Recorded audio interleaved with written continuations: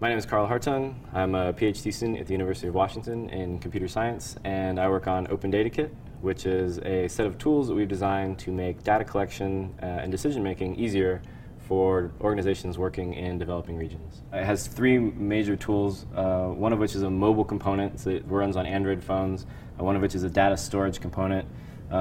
which runs in the cloud, and one of which is a web-based form builder such that you can take paper forms and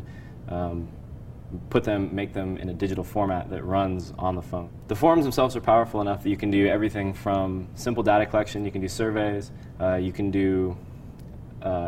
decision trees, which allows you to do algorithmic medical care. And you can collect not just paper information, but you can collect video, audio, and images, barcodes, and any sensors you can attach to a phone. And so what we're trying to do is speed the decision process from when that data is collected to when that data is digitized to when that data is actually able to, when you can actually make decisions with it. And if you go directly into a digital format and be able to send that wirelessly to a back-end data store, organizations can make decisions much more quickly. Another thing that we've tried to make sure of is that we've made the tools modular enough such that in case something much better comes along,